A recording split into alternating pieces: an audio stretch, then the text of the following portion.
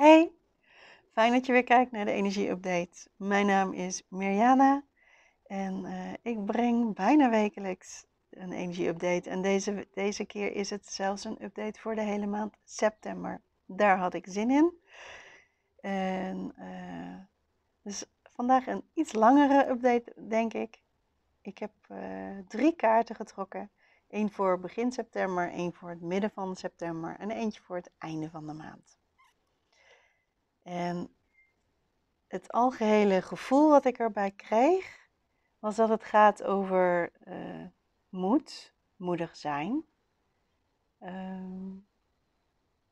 En nog dieper in jezelf gaan voelen wat voor jou werkelijk van belang is. En misschien nog een beetje meer loskomen van de conditionering dat je anderen altijd moet helpen. Of dat je altijd klaar moet staan voor een ander. Omdat dat heel vaak ten koste gaat van jezelf, van je energiehoeveelheid. Want soms help je iemand en misschien heb je eigenlijk een nee gevoeld. Dus het gaat deze maand ook over jezelf en wat jij voelt, wenst, verlangt. Om dat wat is het, eren, te respecteren ook. De signalen van je lichaam serieus te nemen. Maar ik ga de eerste kaart erbij pakken. Voor begin september gaat het over Waking the Lion.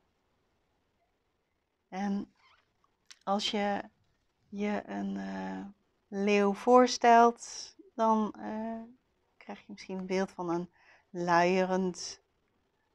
luierend dier wat in actie komt op het moment dat er echt een innerlijke drang is, een innerlijke drive is. In het geval van leeuwen in de wildernis is dat eten.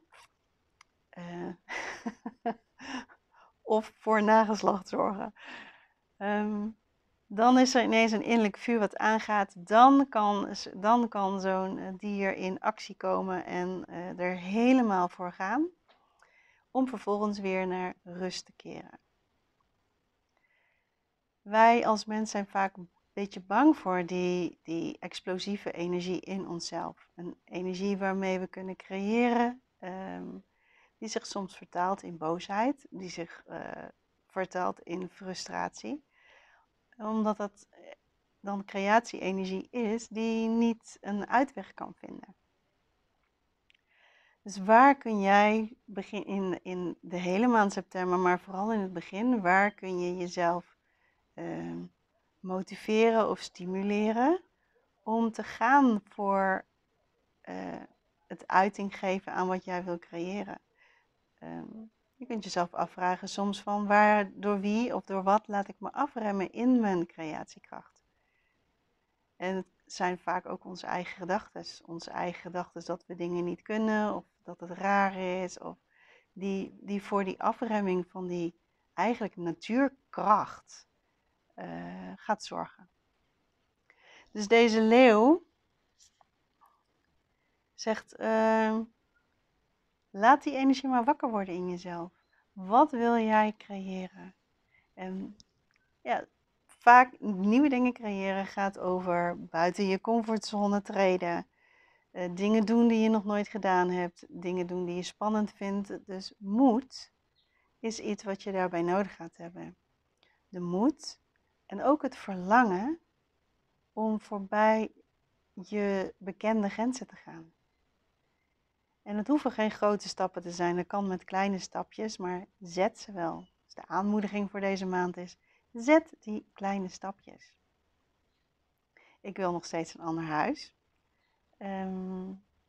Maar welke stap zet ik om daar te komen? Spreek ik het uit naar andere mensen? Wil ik wel echt een ander huis? Nou ja, dan hoor ik nu in mezelf, ja, dat wil ik wel echt. Ik wil toch graag weer een tuin. En wat is er voor nodig om dat verlangen, dat vonkje van verlangen, om dat groter te laten groeien, zodat er meer actie komt? En misschien heb jij ook wel zo'n verlangen, wat zo in je achterhoofd sluimert, maar wat wel van je gaat vragen om dingen te doen die je nog nooit gedaan hebt. om actie te ondernemen, wat je misschien een beetje spannend vindt. En om je niks aan te trekken van wat mensen in de omgeving misschien wel gaan zeggen. Dus daar, die leeuwenkracht in jou, die krijgt de kans om aangezet te worden, om daar gebruik van te maken. En los te laten dat het misschien niet mag. Die kracht die is in ieder mens aanwezig en verlangt er ook naar om gebruikt te worden. En het liefst om iets te creëren in plaats van dat het geuit wordt als boosheid en frustratie. De kaart voor het midden van september gaat over Grand Symphony. Want je kunt natuurlijk wel stappen zetten. En je moet gebruiken. Maar midden september nodigt ook uit om dat eventueel in connectie met andere mensen te doen. We zijn samen een heel groot symfonieorkest. Iedereen speelt daar zijn eigen partij in. Iedereen heeft zijn eigen unieke instrument. Ons magische mensenlichaam. En soms heb je andere instrumenten nodig om iets voor elkaar te krijgen. Dus het gaat ook over voelen dat je niet alleen bent. Dat je om hulp mag vragen. En ook, want het grote symfonie is natuurlijk niet alleen de mensen om ons heen. Dat is ook het universum om ons heen. Het goddelijke. Kun je achteroverleunen in het goddelijke? In wat groter is dan jij. Zodat je voelt dat je opgevangen en gedragen wordt. Dat die dingen op je pad komen waar je door kunt groeien en in expansie kunt gaan. En er komen leuke dingen en er komen minder leuke dingen. Maar eigenlijk is alles een uitnodiging om jezelf te ontmaskeren of uit te pakken of te ontjassen. Zodat er meer ruimte is voor jouw unieke toon. Dus het gaat ook wel over authentiek worden. En de creatiekracht die dat aanzet aan het begin van de maand. Die creatiekracht gaat over laat dat unieke van jouzelf zien. Laat dat zien waarin jij verschilt van iemand anders. Niemand is hetzelfde. We hebben allemaal onze eigen unieke, prachtige talenten en kwaliteiten. En de wereld wacht erop. De mensen om ons heen. Het grote symfonieorkest wacht erop tot jij de solopartij gaat spelen. Omdat dat onderdeel is van dat symfonieorkest. En van de muziek die gemaakt wordt. Jij mag jouw eigen unieke partij gaan spelen. En dat hoeft niet stilletjes in een hoekje. Maar dat mag gewoon in de spotlight. En dan komen we ook meteen aan het einde van de maand. Shining through. Een prachtige bloem waar het licht fel uitstraalt. Je hebt de kans om je solo te gaan spelen. Om op dat podium te gaan staan. Om de wereld te laten zien waarin jij bijzonder en mooi bent. En het gaat erom dat je dat ook in jezelf gaat omarmen. En jezelf toestemming gaat geven dat je niet meer in de coulissen hoeft te blijven staan. Maar dat je het podium mag pakken. Dat je mag laten zien wie of wat je waard bent. Wie jij bent. En het maakt niet uit of het nou gaat om een sollicitatiegesprek. Om het starten van een eigen bedrijf. Om het doen van je werk. Jij mag laten zien waarin je het woord accelereerd komt. Maar waarin jij gewoon goed bent. En dat mag je tegen jezelf zeggen, ik ben hier goed in. Hoe moeilijk kan dat zijn om dat te zeggen? En je mag het ook aan anderen laten weten. Ja, hiervoor kun je bij mij terecht. Hier kan ik je mee helpen. En dit is waar ik goed in ben. Ik ben lid van een groep, die heet Wealth from Within.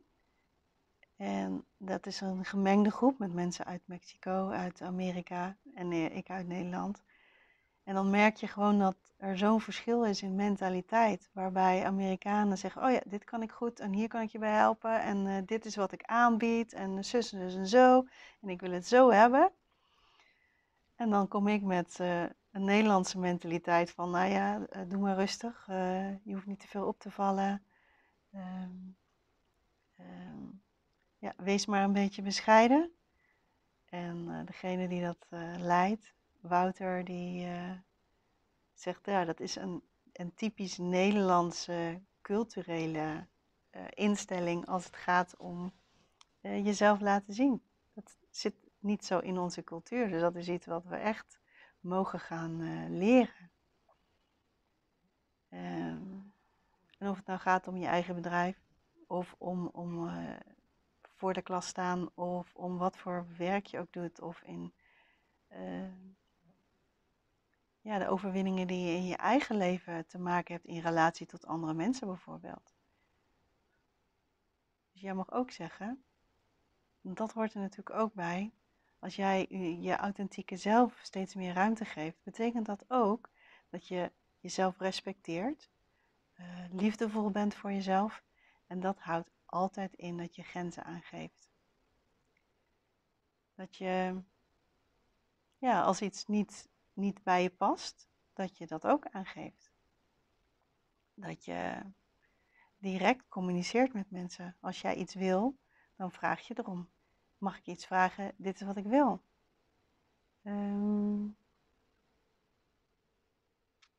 Dus dat hoe meer respect je voor jezelf krijgt, hoe meer je luistert naar je lichaam. Zie je hem? Een vlieg. Hoe liefdevoller en compassievoller je bent voor jezelf. Voor de dingen die jij meemaakt, voor de triggers die je hebt. Want reken maar dat deze maand, september, ook de nodige triggers met zich mee zal brengen. Omdat het je uit de tent wil lokken. De energie van september wil je uit de tent lokken om ervoor te gaan. En ga je ervoor? Of laat je je met een klauwtje in het riet sturen? Ga je voor jezelf staan? Of maak je anderen belangrijker dan jezelf? Dat is denk ik wel een hele mooie samenvatting voor deze maand. Ja. Vraag het jezelf af en neem die vraag mee de maand in. Ga ik voor mezelf staan? Voor wat ik geloof? Voor wat ik wens? Of laat ik me met een kluitje in het riet sturen? Interessant. En onderzoek dan ook wat kan iemand zeggen? Of wat kan iemand doen? Of hoe kan iemand kijken? Waardoor ik me met dat kluitje in het riet laat sturen. Of wat zijn mijn eigen innerlijke denkprocessen? Waardoor ik niet doorzet, me terugtrek. Of denk, oh laat maar, dat gaat me toch niet lukken. Dus daar is deze maand heel mooi geschikt voor. Aan de ene kant word je een beetje uitgelokt, uitgedaagd om je vuurkracht, want dat is natuurlijk wat bij een leeuw hoort, om je vuurkracht aan te zetten en in te zetten. En aan de andere kant zullen daar tegenwerkende krachten zijn vanwege onze conditioneringen en programmeringen. Want dat is niet zo netjes, heb je misschien wel geleerd. Of, nou dan val je wel heel erg op. Nee, ga er gewoon lekker voor. En het mag groot en het mag ook heel klein. Als het belangrijkste is dat je zelf kan voelen dat je bijvoorbeeld een grens over bent gegaan. Met wat het ook is. En dat je trots kan zijn op jezelf, omdat je toch die ene stap hebt gezet die je heel uitdagend vond. En vier dat dan. Ik denk het eind van de maand, shining through, als je jezelf wat meer hebt uitgepakt en ontmaskerd, Vier wat je hebt bereikt. Van iets heel kleins tot iets heel groots. Dat maakt niet. En alles wat er tussenin zit, dat maakt niet uit. Maar vergeet tussendoor niet te vieren. Want vaak zijn we alweer gefocust op wat er nog meer niet goed is. Of wat we nog meer beter willen doen. Dat we vergeten dat het belangrijk is om ook ervan te genieten. Dat we dingen hebben gedaan die we spannend hebben gevonden. Dat geeft zelfvertrouwen aan je innerlijke delen. En ook aan je volwassen zelf. Nou, volgens mij wordt het een hele mooie maand. Met veel kracht en veel expansiemogelijkheden.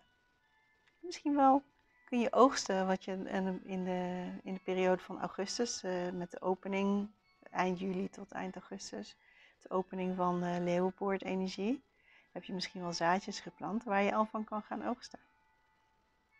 Ga ervan genieten. Vier het leven, zie de magie van het leven en zie hoe magisch wij als mens zijn. Het lijkt me een hele mooie afsluiting. Tot de volgende week. Bye!